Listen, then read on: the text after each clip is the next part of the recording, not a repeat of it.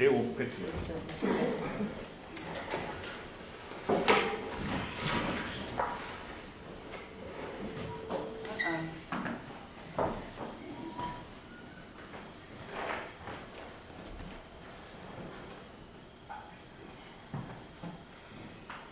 Would you open for us, sir? Yes. Father God, thank you for the opportunity that we have to gather in your name, to worship you, to glorify you as the King of Kings and Lord of Lords. Father God, I pray for Pastor Jack and the message that you have given him, that he will speak it with power and conviction, open our hearts so we'll receive it and open our minds so we can be ready to hear it, Father God. Thank you for everything you've done. In Jesus' name, amen. Amen. Amen. Thank you, sir. Would you turn to Ephesians 6, verse 11?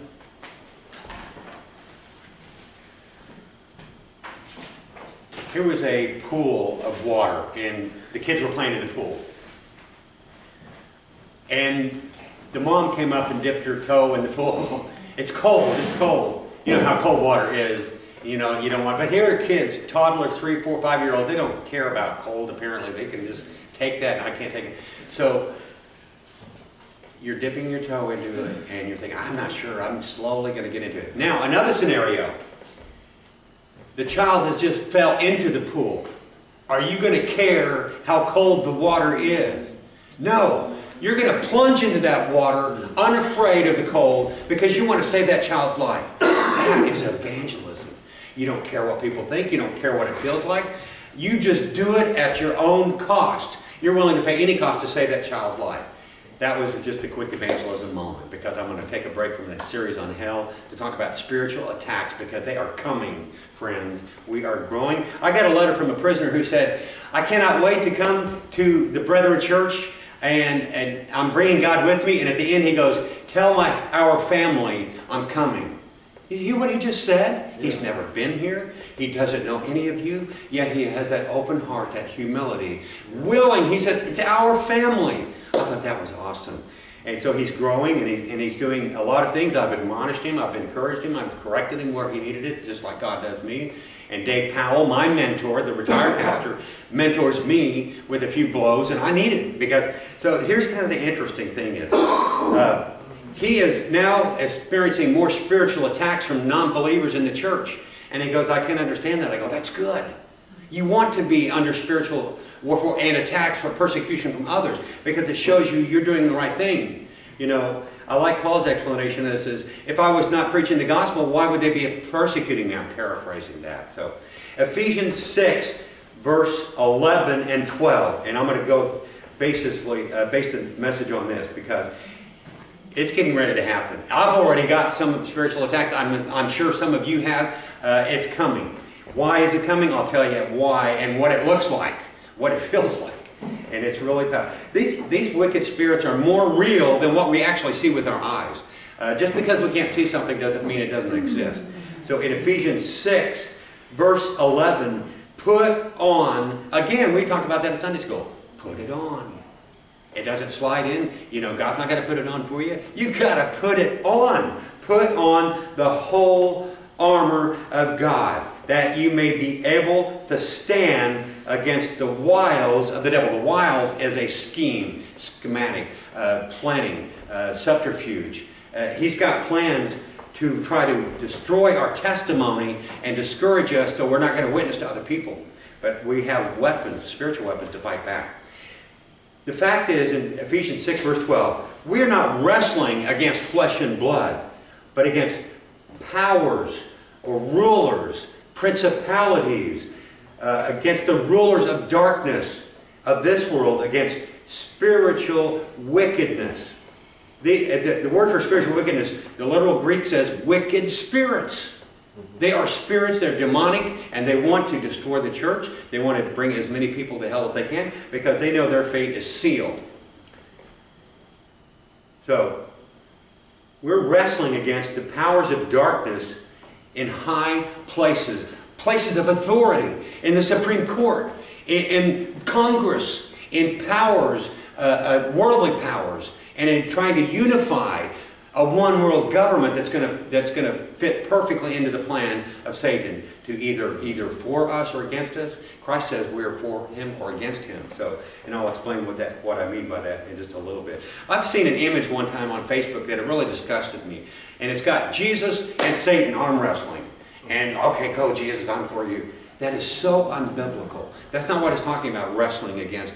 Jesus has defeated him. He was the prince of darkness, has been judged, and at that hour at the cross, even though he had not gone to the cross, he had already been judged because Jesus knew it was coming. So think of it this way. Long time ago, and this is what godlessness will do to the country and what it can do to us. Just before the Bolshevik Revolution, before communism swept into Russia and that area, that vast expanse, the Bolsheviks were plotting and trying to determine how we're going to overthrow the emperor, or the czar, I should say. And so they were planning and plotting. You know what the bishops and the church and the Christians were doing at that time? The Bolsheviks were just down the street arguing, debating, ranting against each other, raging against each other, arguing over whether we should use 18-inch candles or 22-inch candles. How sad! The nation is falling, and they're arguing about the length of candles. So that's a tactic of Satan. He will destroy a church by division, by trying to destroy the unity, and that is one of his tactics. What happened was the result, an atheistic, godless nation that killed more people otherwise, more than Stalin and Lenin both, more than Hitler ever did. And the only thing that approaches it is our abortion of Roe v. Wade. Over 65 million babies. So we've got, it's like I heard one guy say, this is the new Sodom and Gomorrah, because we are destroying so many lives. So the point is, he can get into high places and rule nations. He is the God of this world. But I want to give you some tactics, abilities. For the first place I want to talk to you about is how in the world do they attack? How would they, who do demons attack? Why do they attack? Some Christians that are, what I've said, pew potatoes, are interested in getting the holy huddles and staying within, now they're saved and they're seated and they're sealed and they sit. Instead of going, like we reach out, some of us reach out to others for the lost. So he's not going to mess with those. He's going to look at those that are stepping into enemy territory. Those that are, in fact, this week we've had another church go in Korea to join us because they don't really have certain places in Korea that you don't have open churches. They have, believe it or not, they might have smartphones all collectively, or they might have one in a whole group watching. I know that sounds crazy, but that's the only way that they can worship God. And so I'm glad they're here. They are already under the dominion of that ungodly nation, the prince of the power of the air. Now, I'll give you an example. These demons are opposed to anything about the gospel of Jesus Christ. They're going to do anything to prevent others from being saved. In one case, Daniel, I remember Daniel prayed to God, and it took 3 weeks for that prayer to reach Daniel. And I wondered, there's no hint that Daniel says, well, I guess God's not hearing me, I'll give up. No, he kept praying and praying. And then here's what happened in Daniel 10:13. You don't have to turn there if you don't, I'll read it. And this is the ESV version. The angel told Daniel why it took him 3 weeks. The prince of the kingdom of Persia withstood me 21 days, that's 3 weeks. But Michael, thank you Michael, one of the chief princes came to help him out. And for I was left there with the king of Persia. Left there, indicating that he was there. Was he able to go back? Was he freed? I don't know. I get the idea that this was either one prince or a demon over, or it may have been Satan himself. The text doesn't say, but if it took Michael, that's a pretty strong spiritual force. That's what we're fighting against. It doesn't mean not see, just because we can't see it. So the prince of Persia, I believe, was a very powerful demon that controlled the government, just like he did Babylon, and he allowed a lot of things. But he's a real and present danger. And it's not an arm wrestling match. He's been pinned, it's done, he's finished. If I had a fork, I'd stick it in him, he's done. But that doesn't mean, for example, if you've defeated someone, that doesn't mean they can't get back off the mat and go for those that he can attack, and that would be us. He can't touch Jesus.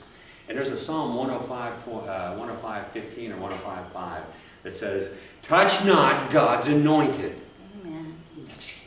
Amen. That's you guys. So, just like Job, Job chapter 1, I can't remember the verse. You can do anything you want to, but take his life. I think that he's got an ability to do a lot of spiritual damage on us. And but one thing I would say, when I had 4 or 5 people contacting me one time about spiritual attacks, I think they're ramping up. I think he's running out of time, knows his time is short. He's going to ramp it up, friends, almost for sure. So here I've got 4 or 5 different people in different parts of the globe saying, Satan is doing it, Satan is doing it. I go, hold on. Satan is a created being. I don't want to give him too much credit. He can't be in one place, and 2 places, or 3 places at the same time. So if they all reported it at the same time, I'm pretty sure that's not Satan. He is not omnipresent. He can't be at 5 places at once. He's a created being. More likely, these are demons, maybe ranks and orders of demons, possibly. But it only takes one angel of the Lord to slay 36,000 Assyrians. So, you know, one angel's a lot to deal with, you know. So, Paul says, I would say this, he would spend more time on presidents, leaders, maybe powerful evangelists. Maybe he focuses on Charles Stanley. Dr. McGee is with him now, with the Lord now. But powerful people that are making impacts around the world, they're going to focus on him. I'm not going to flatter myself by thinking, oh, it's Satan. So I'm not saying that what you said there was wrong, but because they're under his dominion. But I don't think he's going to. He's going to send other demons to attack us, and me in particular. He's not going to waste his time. I'm kind of a little peon compared to the big men who are running seminaries, who are running nations, Congress and Senate and the Supreme Court. So I think that Paul writes in Ephesians 2, verses 1 and 2, and this is going to explain a lot because we don't see the spiritual attacks coming. Ephesians 2, 1 through 2, and again I'm going to read out of the ESV version because of the flow. I remember the Shawshank Redemption, where they got this big guy coming in, and he's a really nice guy, and he didn't really commit the murder, and they're leading him in, dead man walking, and it's so true about us. Look, Ephesians 2, 1 through 2. You were dead in trespasses, which is transgressing the law of God, and sins, which is about everything we do that's ungodly, which you once walked, past tense. We still sin. We're not sinless, we sin less, and we try not to walk in that. So, you were dead in trespasses and sins in which you once walked, following the course of the world. You know what? You and I were following the prince of the power of the air, and we didn't even know it. This is the spirit that is now at work in the sons of disobedience and the daughter, which we were at one time. It's like saying, blind man walking, blind and dead man walking, look out, you know, but they didn't know it. A child that is born blind doesn't know they're blind until they see it and until they're old enough to understand. So, who are these prime targets of the devil? I think the Satan and the demons are right now more big than they have to be. You know, I know when the demons were the first to acknowledge that Jesus was Christ and he was the Son of God, they got it. Nobody else did. But you know why? They said a couple things that says, are you here before our time? So they know their fate is sealed. They know the Bible better than we do. I'll bet you they turn to Revelation 22 and they know. They know it better than we do. And Revelation 20:11, that's a bottomless pit with Satan and all those are thrown into it. They know that's coming. So when they saw Jesus, they go, oh, I thought it was a little early, Jesus. He's not time yet. So the point is, that I'm trying to make is that we're fighting something more powerful than we are. You know, I kind of worry about people that would say, I rebuke you, Satan, I rebuke you in the name of, you know, Jesus has already defeated the devil. You know, I'm not saying that we shouldn't resist the devil, we flee from the devil. But the demons focus on those who are entering enemy territory. They hate it when we bring the gospel into the community, into neighborhoods, into the nursing home, into prisons, wherever we go. Any place that people are, he's already been there. It's like we're behind the lines, and here's Satan's territory. And we're dropping parachutes, and we're dropping behind enemy lines. And don't you think he sees that? And he's going to focus on, you know, the Christians, the ones that are professing without authentic fruits of the Spirit. You know, because there's a lot of people that profess Christ, but they don't possess Christ. So there's a lot of false converts, and so he's not going to waste his time on them. One thing I noticed that one thing Satan will try to attack are those who have humility. If the person is full of pride, he's got nothing to do. He's going to take the weekend off. He's got no problem with that because they're already on self-destruct. And he already knows the proud are opposed to God. God is resisting them because of their pride. So demons will do this. They will attack the belief in your own salvation. Has that ever happened to you? Where you wake up sometimes, and I've done it. I'm admitting that I've done it. I've woken up and says, God, I don't know if I'm saved or not. And it makes me fall on my face. And it makes me run to the Bible and to go maybe Romans chapter 8. And I think, and this is true, right? Romans chapter 8 should make you feel better. That's what I tell people. Read that chapter and see if you still feel like, you know, you've lost it, your salvation. Now, I have eternal life, but I lost it. Well, if you had it, was it eternal? No. It was temporary. So Jesus says, I give the eternal life, whoever believes in him.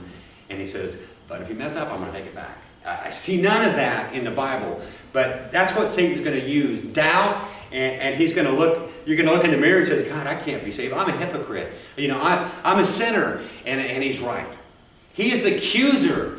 Devil means diabolos. It's accuser. Slanderer. Satan means that he's accusing us day and night. And you know what? He's right. But he's already forgot. Case dismissed. 2 Corinthians 5:21.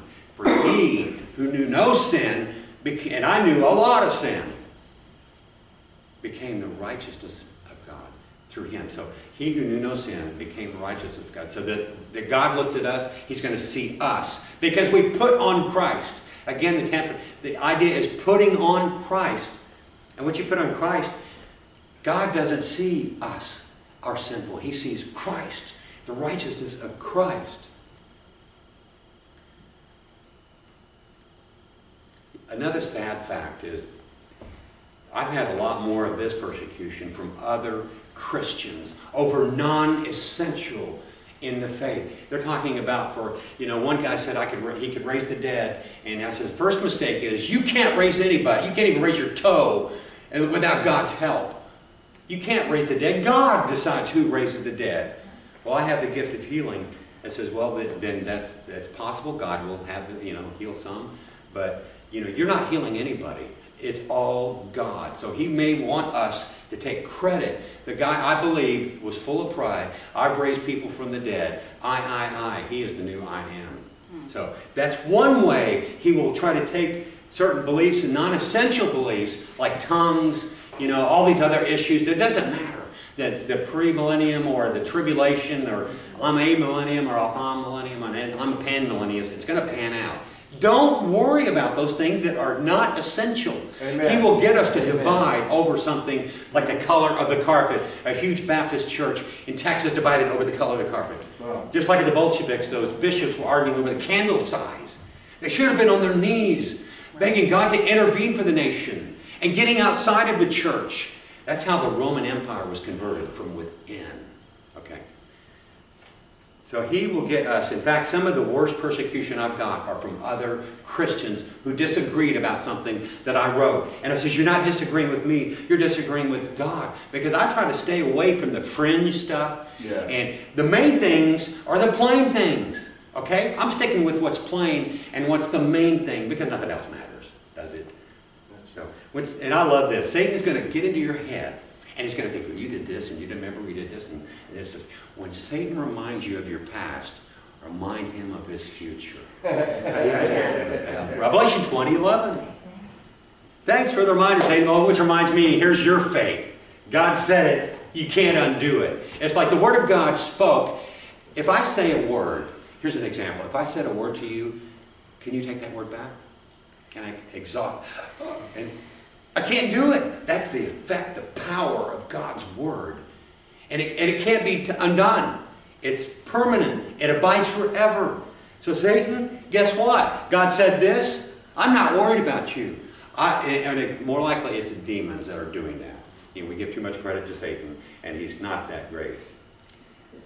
I would say, it's funny, in Revelation 20:11, it talks about reminding Satan of his past and then reminding yourself of your future. So remind him of his future. Don't look back. I told Robert in one of the prisoners this, we don't trip over stuff that's behind us. Do we walk backwards? Stop looking back. Look forward. Satan, Amen. that's done. That's got the blood of the Lamb covered over it. You can't touch it. I've been forgiven. And yes, I did not deserve it, but none of us did. Revelation 20:11 here. I have conquered. I put myself in I. Put yourself in. You have conquered. The text says we. But let's make it we, me, you. I like to make the personal pronoun in Bible, in Scripture where it fits. Because this is to you. This was written to you, not to me. Revelation 20, verse 11 here. I wish I could leave him a note in the morning and here, Satan, have a good day here. Here's a note for you. I have conquered him by the blood of the Lamb and by the word of their testimony, for they love not their lives unto death. And Satan, by the way, you're going to be cast into the bottomless pit forever and tormented there forever and ever. Have a good day. I'm not really going to focus on my past. I look at if I do focus on the past, I look at how much mercy God has given me over my past. I don't want to go into every detail. Some of you, I shared with you before, several years ago, I said, I'm telling you, I spilled my guts.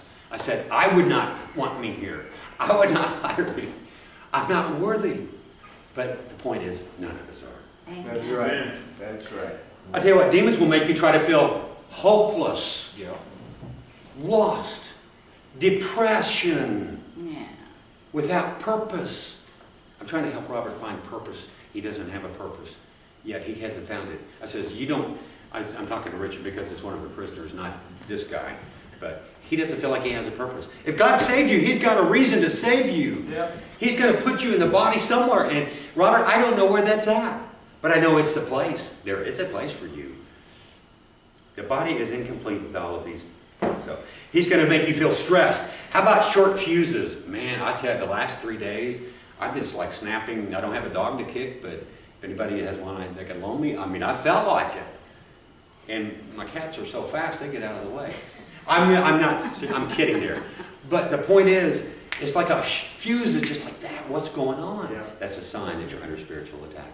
And you're looking at the circumstances instead of what we said, give thanks in all things. Yes. Good or bad, it doesn't matter. Amen. Not that we thank God for the bad things, but even evil is used for good. Yeah. Look at the cross. Look at Joseph. Yeah. They don't have any problems, the demons, with the people outside there, out in the world. Because all they're saying, they're dead, blind men walking, dead, blind women walking. No problem. They're headed for the cliff. I'm not going to worry. What we're attempting to do is like Jesus, showing there's two paths. There's two paths to take. There isn't a third path. There's not a fork in the road. There's not a three-pronged fork. There's only two paths to take. And Satan wants us to think that there are other paths by other philosophers or other false teachers, or even Oprah Winfrey or Dr. Phil Real Good, and whatever you want to call him, all those things. They're trying to make life appear to there's not a narrow path. There is only one path. Jesus said in Matthew 7:13. First of all, they say, well, how come there's only a few be saved, and many call few saved, and there's only a few Jesus? And I said, that's not the question. Why do any of us say, why is there even a path? There shouldn't be, unless it was the path to destruction. Matthew 7:13. Enter by the narrow gate, for the gate is wide, and the way is easy that leads to destruction. And those who enter it are many. Only the fish that survive go upstream. The ones that Any dead fish can float downstream. That's what these guys are doing. Most of the people that are unsaved. We're going to go fishing now. We're going to go fishing and try to catch them. And, well, we're going to bring them to Christ, and He's going to actually do the cleansing. We not catch fish and then God cleans them. No, God is all in charge of all of that. He uses us as a means to do that, like inviting people to church and writing and all of those things. So, Matthew 7:13.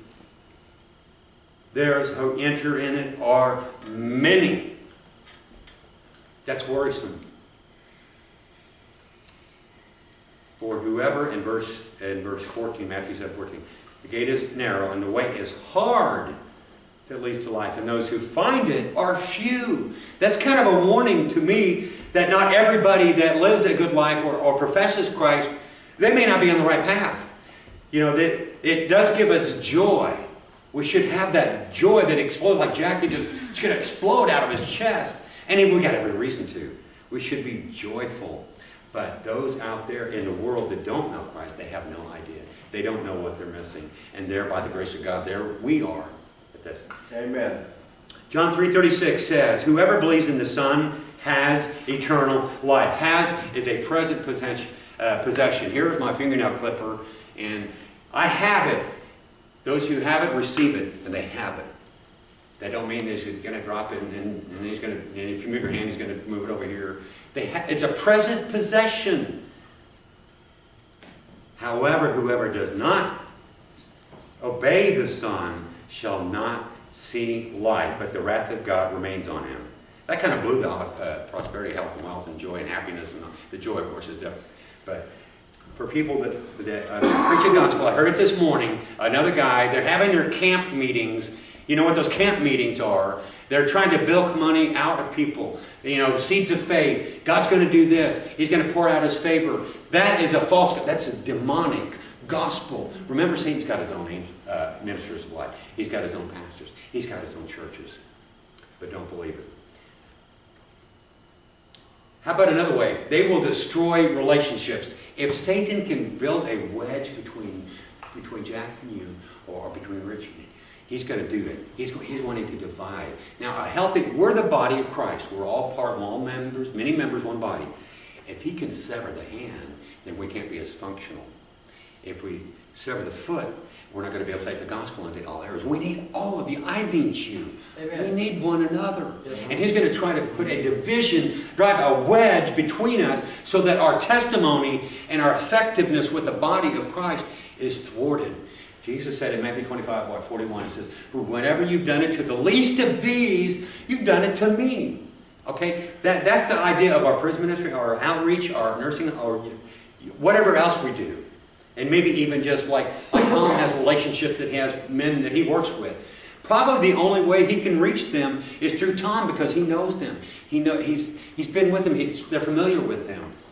Those one-on-one relationships are one way to do that. But he's going to try to discourage us. So he's going to destroy marriages, because that's the foundation of the nation. You know, if you built a nation and you don't have the families as the foundation, it's going to be all sand. It's going to come in a big wave and tsunami, and it's all gone. By the way, every relationship and every marriage is a miracle, because two people that are different from each other can exist. I mean, that's pretty much a miracle right there. I don't know how my wife puts up with me. You know, I'm not worried about how I put up with her, because I love her, and she can do a lot of things, and it doesn't bother me. But it could start over the tiniest little thing. One couple actually divorced because I don't even know how to mention it. It was so ridiculous, a minor thing, that they ended up divorcing. And it was something like you're using the right side of the bed and I'm using the left side, and I want to switch over. Stupid stuff.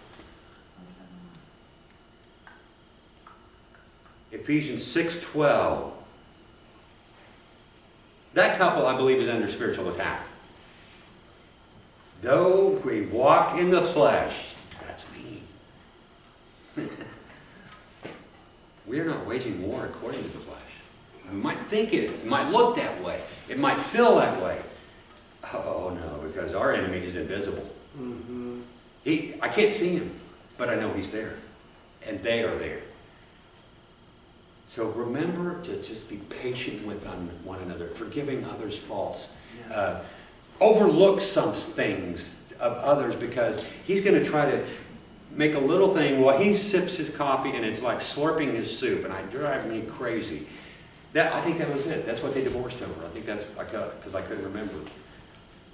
A simple thing like that, the enemy got in and created a wedge and caused a divorce over something like that, because tempers flared. Well, you did this and then that, and they started adding to other stuff. Well, you know, you put the toothbrush over here and you don't put the cap on the toothpaste, and you know, I laid the roll of toilet paper on the out and you love it out. This is driving me crazy. I can't understand that. That is an enemy attacking within. And if he can destroy the marriage of the family, he's going to destroy the nation. Yeah. So when the enemy can get us off our knees, that's a sign right there. Times of prayerlessness. When you have a weak prayer life, and some of the worst times, when I was praying the other night, I was praying about this, and I was working on the message, and at the 11th hour, I said, nope, I'm going to change everything. And there I go again. Don't recommend doing that, by the way. And so I was up till like late last night, because it just laid on my heart that I think maybe this is what we need to hear. And I know the people in Korea and the Philippines and elsewhere, Iran, India, Pakistan, wherever they're listening, they got it worse than perhaps we do, because they have no really civil rights like we do for being persecuted. And they can look at you the wrong way or think somebody's touching his head and they thought he was genuflecting and they killed him. That's what happens. You don't think about that because we live in personal safety here. But it's coming here too. It is coming. Prepare to be persecuted. Prepare to maybe lose jobs or whatever. It's coming. 2 Corinthians 10:3. Though we walk in the flesh, we're not waging war against the flesh. In Ephesians 6:12, it says our enemy is invisible. It's kind of hard to find an enemy that's invisible. And plus, by the way, he's got much more on you. But the thing is, we have the intercession of Christ. And if he gets us off our knees, we are cutting off the only source that we have from resisting spiritual attacks. There are times when it seems the most dark. Here's an idea. I like the idea with children. When children are the most unlovable, obnoxious, just, you know, you want to throw them outside and go out there and play on the highway kind of deal, it's the very time that they need love the most. Yep. I know that sounds weird. Sometimes they do it because they need love.